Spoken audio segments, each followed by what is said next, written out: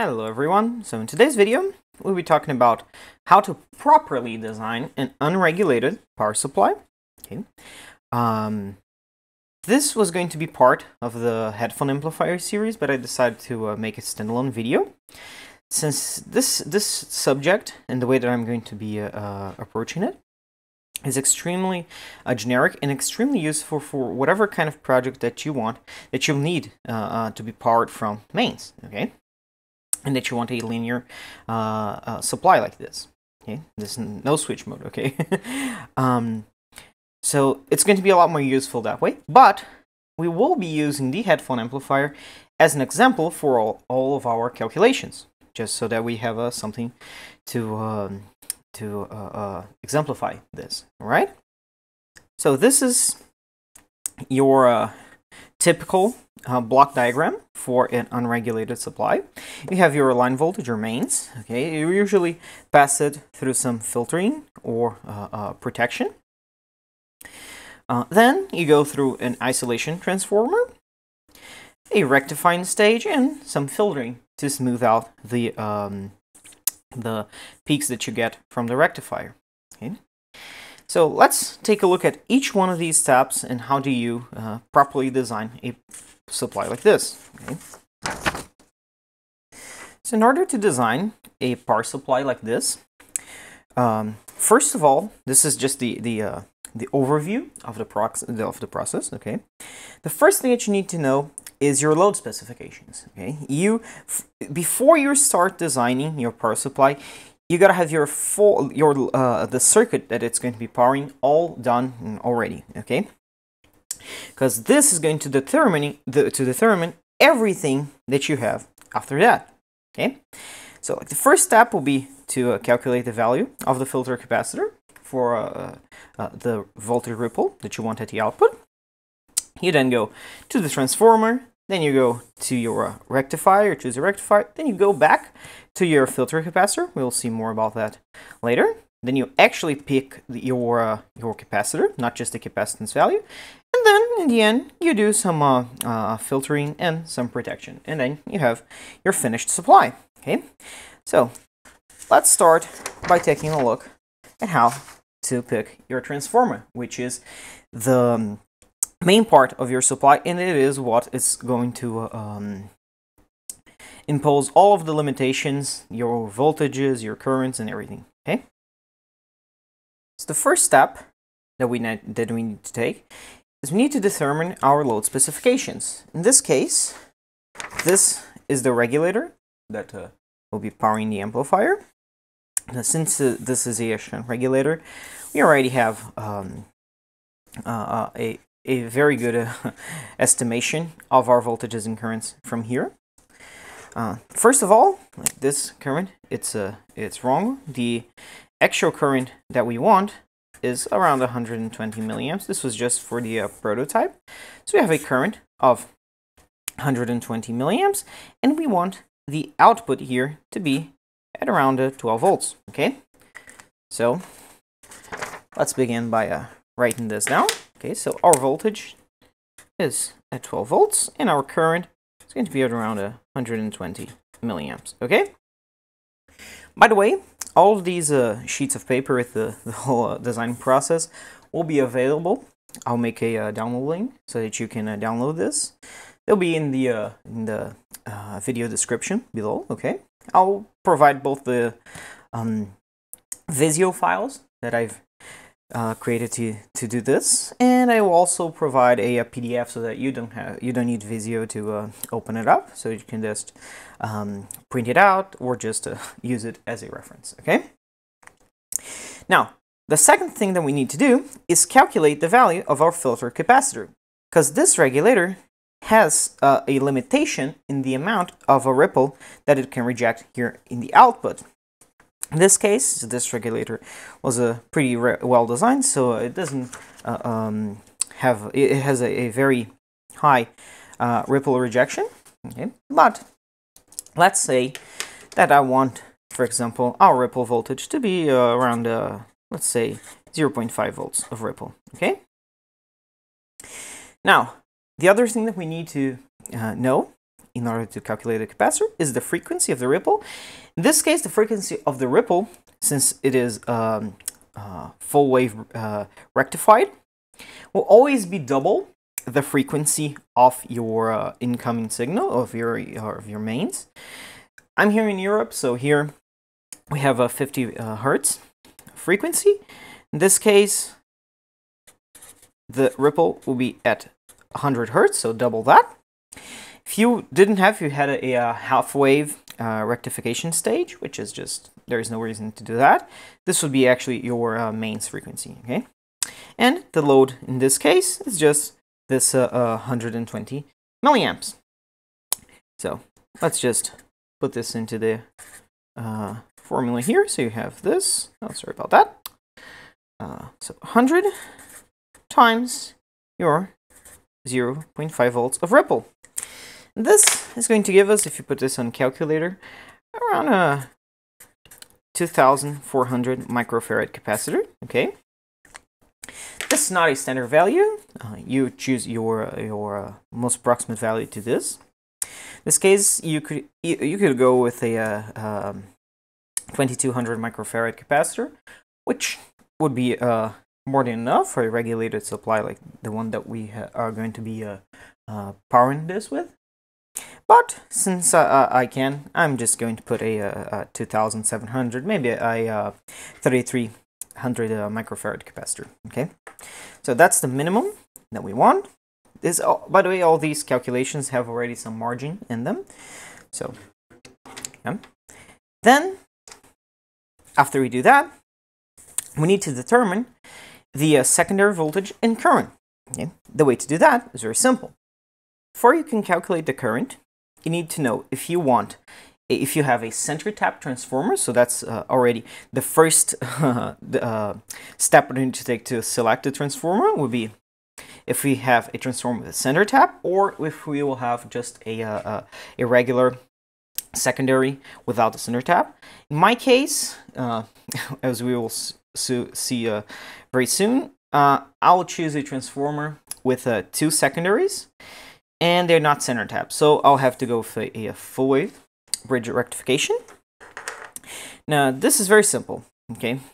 So if you had a center tap transformer, the actual current in the secondary of your transformer, the RMS current, remember that just because your load is going to be taking 120 milliamps, that's the DC current, that's not the actual load that will be presented to the transformer. The RMS load is a little bit higher because of the way the rectification and filtering stage works. Your capacitor and your load will only draw current at the peak of the sine wave. Okay? So you got to be mindful of that. That's why your secondary current is always higher than your load. That's a rookie mistake that a lot of people do. I did back in the day when I was when I had no clue about this sort of stuff, and it's a fairly common thing to do. So the thing is, if you have a center tap transformer, all you need to do is just multiply your load by 1.2. In this case, of the 120 milliamps, this would give us around 150 milliamps of secondary current, RMS. But since I'm going to be using a full wave bridge rectifier, we need to multiply the load current by 1.8, by a factor of 1.8. This would give us around 220 milliamps. Okay. So we already know the current at the secondary. Now we need to determine the voltage that we want in the secondary. In order to determine the secondary voltage, we need to work backwards. Okay, so we'll first start with our regulated voltage, or the unregulated. If this was going to be powering, let's say, a class AB power amplifier or something like that, that wouldn't have a regulator, then you just plug here the value of your unregulated voltage that you want. In this case, we have a regulator, and the output of the regulator is going to be at 12 volts. Okay. Then, if you had an unregulated supply here, you just ignore this step, but in this case, we have a regulator for voltage. In the case of this regulator that we've designed in the previous video, this is going to be at around 1 volt of forward voltage. So our supply for the regulator needs to be at least 13 volts for it to actually regulate. If it's below that, it stops regulating. Okay. This, by the way, if you are using a off-the-shelf regulator, like let's say an LM317, a 7812 or something like that, you can just go to the data sheet, and there it will say the your minimum input voltage for it to keep regulation. Okay, that's the value that you're putting here. Then the allowed voltage ripple, in this case, we've chosen 0.5, so 0.5 volts. Okay. Then your rectifier forward voltage.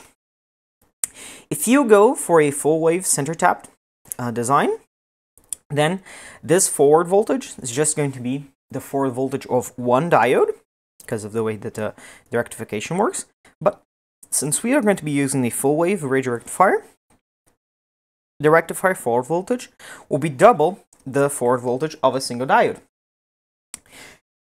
In our case, I've decided to go with a 1N5818, and if you look here in the data sheet, where it is, here you go, forward voltage drop. In this case, it's quoted at 1 amp. We're not going to be anywhere close to this, so the actual value in the real circuit will be a bit less, but this is a good estimation. So this here says that it is around 500 millivolts of drop.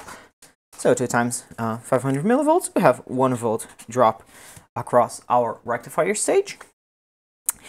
And after all that, all we have to do is sum all of these up. So in this case, all of these would give us around 14.5 volts. Okay, then this is just DC. Okay, let me just put it in here, DC. Now to get the RMS voltage of our RMS voltage for the transformer, since it's AC, what we need to do is we need to divide this by the square root of 2, because since this is our peak voltage, okay? And if you do that, you will notice that it is around 10.25 volts AC, okay? So we need a transformer of at least 10.25 volts.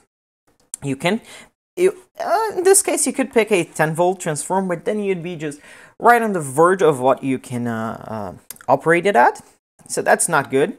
You always need to have some margin, because this usually, like for example, if you get a 10 volt transformer, the biggest problem is that that's quoted with a line voltage of, let's say, in this case, Europe, at around 220 volts. Okay, but you can have a 10% variation on that line voltage. So if your voltage, if your input voltage dips, let's say, to 200 volts, it won't be able to maintain that 10 volts RMS. It will drop as well. So then this could start becoming a problem. That way, the next value, next standard value for a transformer, in this case, is going to be 12 volts. So we would choose a 12 volt transformer. Now that we've picked the voltage of our transformer, what we need to know is the actual VA rating, the power rating of the transformer. In this case, it's very simple. All I need to do is to multiply this 12 volts by the current that we've set in here. In this case, it's going to be 12 volts times the 220 milliamps. And in that case, it's going to give us a VA of around 2.7. There isn't a 2.7 VA transformer out there, so we're going to be using a 12 volts at 3 VA transformer. Okay, that's a fairly standard value for a transformer. Okay, so then you go around and you select one from your supplier. In this case, this is what I've chosen from for now. Since this is an audio project, I went with a toroidal transformer in this case, but you can use an EI core transformer. That's up to your preference and what you have available. And I could have gone with a 3.2 VA, but this transformer that I've picked is just for one channel. I'm going to be doing dual mono in this case, so there will be 2 power supplies like this, so I need to double everything. Now, I could have gone with 2 transformers, each one with 3 VA, but all of these transformers that Farnell provides, they have 2 secondaries. So instead of having your regular transformer like this is your regular transformer, okay? What they do is they give you a transformer that is like this, so that you have 2 secondaries, okay? So since we needed 3 VA, in this case, I'm going to go with the 7 VA transformer, okay? That way, it's a lot simpler, and then I can use each one of these taps here, these 2 secondaries, to power the 2 different voltage regulators and have the 2 separated power supplies. Okay, so in the end, we'll be using a 12 volts, 7 VA transformer. Now, we've selected our transformer. Then the next step is to choose our rectifier and filter capacitor. Now, in order to do that, the first thing that you gotta do is to determine the fully loaded voltage and the unloaded voltage of your transformer. Because a lot of people know, but the voltage at the output of the transformer, the secondary, changes with its load. Okay, so the loaded voltage is usually, most of the time, your rated voltage. So if the transformer, say that it is a 12 volt transformer, that is the fully loaded voltage that you get. So you get 12 volts with a fully loaded transformer. Okay, but remember that that's the fully loaded voltage with a resistive load, not a rectifier in stage and stuff like that. It can change because of the way that the rectifier pulls current from it, but okay, this is a good simplification. Okay, so 12 volts. Now, the open voltage is a bit different. It's a bit different. Get your data sheet here, and then you look at the regulation percentage. Okay. By the way, this is sort of a luxury. When I come from Brazil, I'm living in Portugal now, but in Brazil, this sort of stuff, having an actual data sheet for a transformer, is literally a luxury.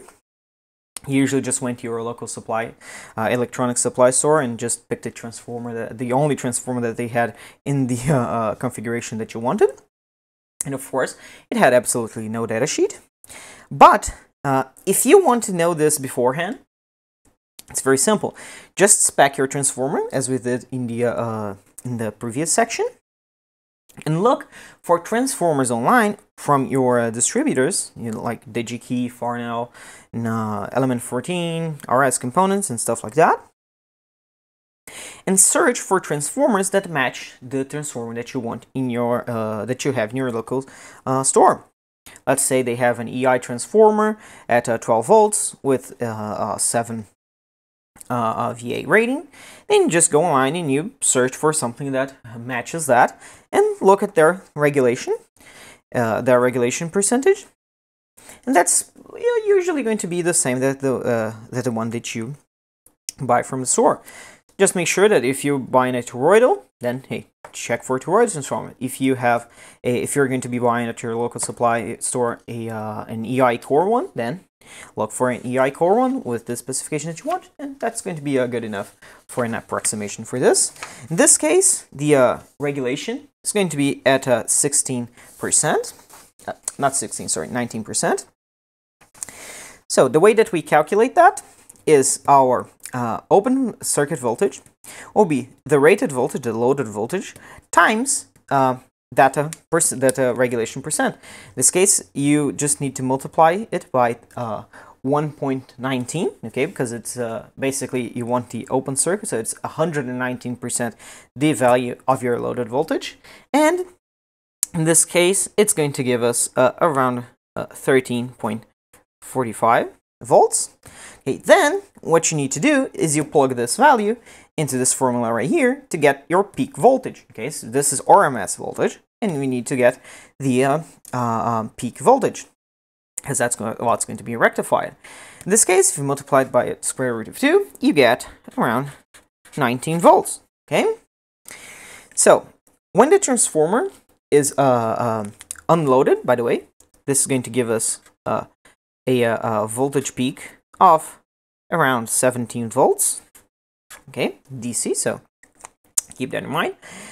So when the transformer is actually loaded, you have an output at your after the rectifier of around 17 volts, and in the case a peak, okay, the peak voltage. And when it's fully unloaded, if you've disconnected the circuit that it was powering, you get 19 volts. So you need to, the bigger the voltage that you have in your secondary, the bigger the discrepancy between these two values. So you need to keep that in mind, especially when you are choosing a filter capacitor. Okay. So we've determined the voltages that we'll be working with. In this case, since whenever you are designing something like this, you need to put margin in everything, we'll always work with the open circuit voltage, okay? Just to be safe. Now, the next step is to determine the current and voltage requirements that will be needed for our rectifying stage. Again, first of all, the voltage, which is the simplest one. Then you have, again, to choose between the center tap and the bridge rectifier. If you had a center tap, then your peak reverse voltage, when you are looking for a datasheet like this for a diode, this is usually VRRM. Here you go. The repetitive peak reverse voltage. Since this is a Schottky diode, these values are a bit low. If this was a regular silicon diode, then these values would be a lot higher. Okay, so that's just the reverse voltage that the diode can withstand without conducting. If it was a center tapped design, we have to double the peak voltage that we have here. So in this case, it would be around 38 volts. But since we are doing a full bridge rectifier, then your reverse voltage is just going to be the peak, so 19 volts, okay? Now, for the current, 19 volts. Now for the current, this is going to be the ripple current that will be passing through your diode. This is going to be also used to calculate the ripple current that our capacitor needs to withstand. So in this case, you need to look for the IF in your diode datasheet, and it's just your DC load current times 2.5. In our case, we had 120 milliamp load, so it would be around 240 milliamps, but just so that we have some margin, let's say this is going to be at around 300 milliamps, okay? So we need to pick a diode, a rectifier, that can withstand a reverse voltage of at least 19 volts and a current of 300 milliamps. I've already chosen this. I went with a Schottky diode because of their lower voltage drop. Since this is a very low voltage type of circuit, everything that you can minimize in terms of voltage drop, the better. So I went with a Schottky. If this was just, let's say, a power amplifier with plus and minus 50 volts rails, I will just go with a regular silicon diode because that would give the circuit a bit more ruggedness. But in this case, we went with the Schottky for the voltage requirements. And here, if you see the 4 voltage, it's around 0.5, okay, as we've seen previously. And we could use, for example, M1N 5817, because it can handle a reverse voltage of around 20 volts. But that's way too close to its specification. And these, remember, they are the absolute maximum ratings, okay? And you shouldn't be going nowhere near those values. So in this case, instead of going with the 1N 5117, we went with the one up from that. It was the 1N 5818, which can handle up to 30 volts. In this case, even if our line voltage rises to, let's say, 240 volts, this won't be a problem because this is just going to rise to, let's say, 21 volts. And then if it goes to 21 volts, by the way, that first pick would just not work, but it's well within the margin of the 1N5118. If we're going to be using a center tap design, this wouldn't be, this line of diodes wouldn't be suitable for it, because the higher it goes is to 40 volts, and it's way too close to this 38 volt limit here. Remember that if your line voltage goes up to, let's say, 240 volts, then this voltage here would climb around 10%, which would give you around, let's say, at 21, which would be 42 volts here, which would surpass that absolute rating here. So we went with the 1N415818, okay? And this can handle 30 volts at 1 amp. Oh, by the way, forget about that. You need to get a rectifier that is capable of sustaining at least that 300 milliamps, and in this case, this is more than capable at 1 amp. So there we go. We've already picked our rectifier. This was a power amplifier, and this was the supply for it. I've chosen one of those bridge rectifiers, the one that already comes pre-made, not doing it with discrete diodes, because in that case, anything that will be dissipating quite a lot of power in the rectifying stage, you just want something that you can easily heat sink, and those modules, you can just drive a bolt through them and attach them to a heatsink a lot easier than you can with regular diodes like this, okay? Since this is a low power design, then discrete diodes is more than enough for it. So keep that in mind. And then we've selected the rectifier. All that's left for us to do is select our filter capacitor. In this case, we need a capacitor which can withstand at least 19 volts. And we need a capacitor that is able to handle a ripple current of at least 300 milliamps. And it should be a capacitor of at least, where was it? 2,400 microfarad, okay? So let's do this. The voltage, it's more than 19 volts. You should never put a capacitor, let's say, at 20 volts. The same thing that we did with the rectifier. You always need some margin there. In this case, let's say I would put a you can put a 25 volt capacitor. I would go a little bit higher to a 30 volt or a 35 volt capacitor in this case, just for longevity. The more you stay away from those the rating of a component, the more it's going to last. But in this case, a 25 volt capacitor will handle this quite well, and it should handle a ripple current of at least 300 milliamps. Okay. Ripple current is something that a lot of people don't think about, but it can really destroy a capacitor if your capacitor is not rated for that your desired ripple current. In this case, a capacitor of let's say 2700 microfarad at 25 volts will have a ripple current of a lot more than this, usually in the range of 1 amp to 2 amps. To discover this value, just need to go to the datasheet of your capacitor. Just look at the capacitor, see which series of capacitor you've got. Go to the manufacturer's website, download the datasheet, and look there for this sort of information.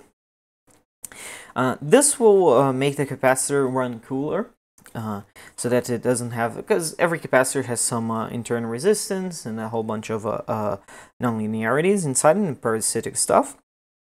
And if you exceed the ripple current of the capacitor, you are basically just slowly damaging it over time. Just keep that in mind. Choose a capacitor with a ripple current greater than what we've designed in here. And with that, we have our transformer selected. We've also selected our rectifier, and we have selected our capacitor, filter capacitor. So the grunt of the power supply, the things that actually make it work, we've selected them all. So the next step will be to do some protection and filtering. Okay. Oh, by the way, most of the formulas that I have shown here and in the previous slide, most of them come from the National Semiconductor Voltage Regulator Handbook. Unfortunately, my copy of it is in Brazil. I didn't bring it here. But in section 8, you have power supply design. And in here, you get a lot of information, okay? So I highly suggest you to take a look at this. They really explain in great detail most of the stuff that I've been showing here. Yeah, that's just a quick tip. I'll put a link to this the PDF for this handbook in the video description. So if you want it, just check it out there. Okay. So now let's design the protection and the filtering stage of the power supply. One thing that's very important, in my opinion, every power supply that's connected to the mains should have at least, like the bare minimum, a fuse to protect it, and an MOV, okay, a metal oxide resistor, to prevent any voltage spikes. For example, when the your utility company has a brownout and the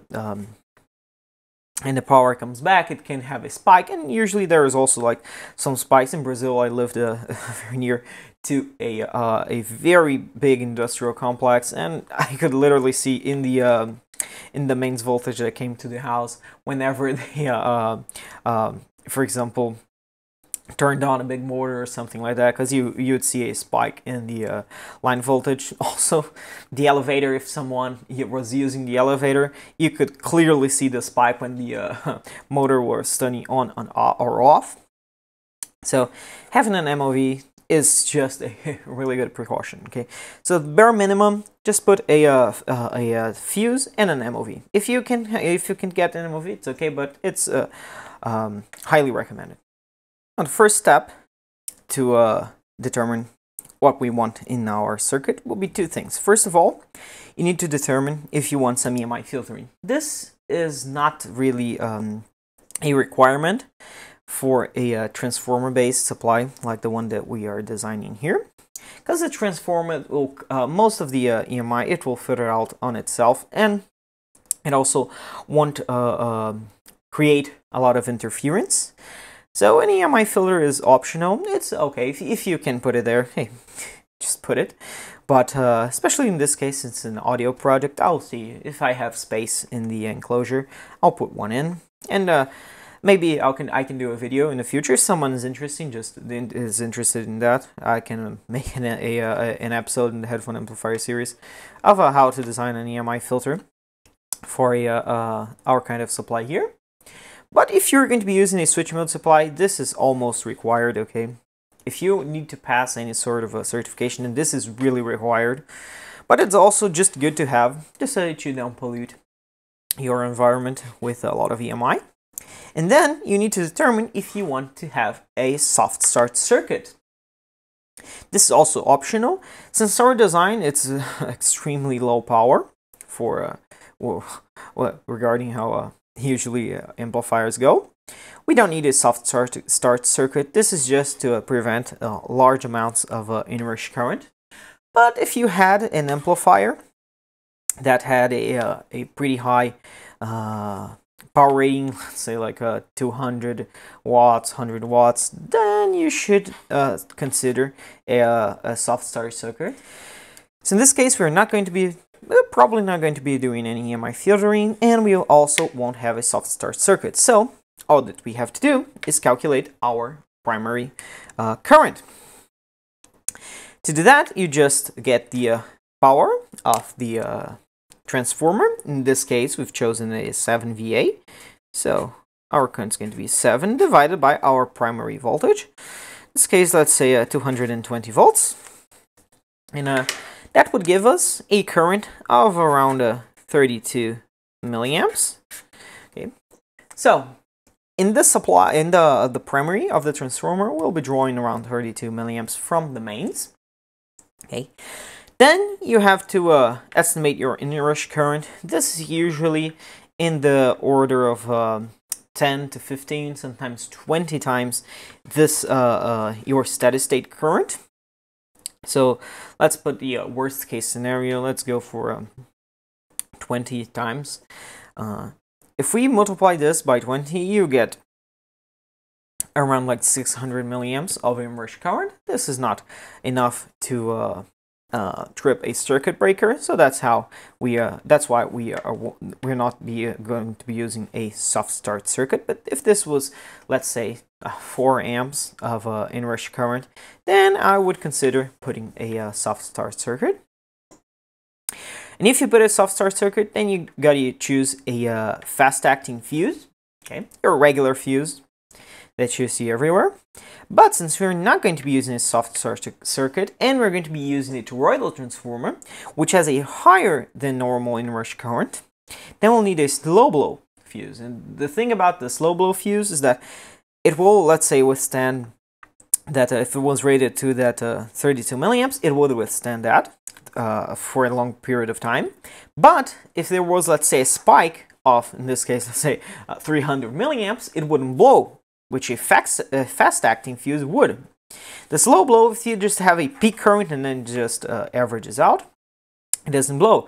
But if you, let's say, put a 50 milliamp load through a 30 milliamp slow blow fuse, then it would blow, because then it would, let's say, be at that current for around like 300, maybe 500 milliseconds, and that's enough for it to blow, okay? So if you don't go with soft start circuit, you always should put a slow blow fuse. So this is the one that we are going to be using, the slow blow.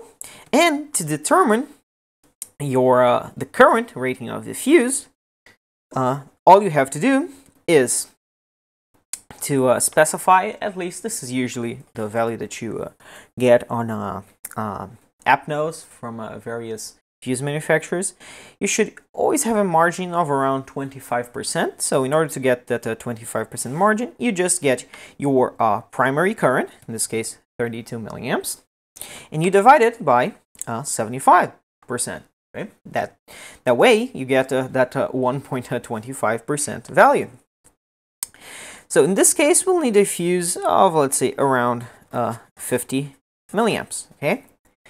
So our appropriate fuse would be a T for a time delay fuse of 50 milliamps with a voltage rating of at least, let's say, 250 volts, because that's the line voltage here in Europe. So that's the fuse that we want to specify in our product. That's the one that we are going to be using. Okay, so it's a slow blow 50 milliamp fuse, which is rated for our line voltage. If this had a soft start circuit, and you put a fast acting one, this would be an F 50 milliamp. Okay, so keep that in mind. And then the last step, we've already done all of the really extremely required stuff for our power supply. The only thing left will be to select an appropriate MOV, the metal oxide resistor, and for that I won't be discussing it here. There is this excellent app node by Little Fuse, which, by the way, the link will be in the description of the video as well. It's AN9771.1, and this app node, it's just perfect, since this is such an important protection component. You should really just specify it correctly, and here you just get everything, all the information that you need. This is what I always use when I'm specifying any sort of model for any sort of application. It can look a bit daunting, but it is very simple.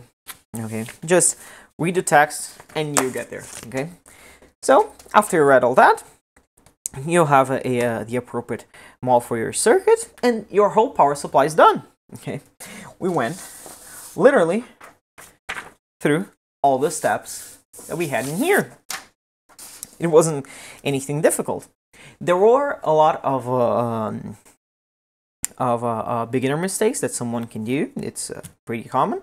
But after you've internalized this process of how to design it, it's very simple, and you can do it for any project of your own. Okay.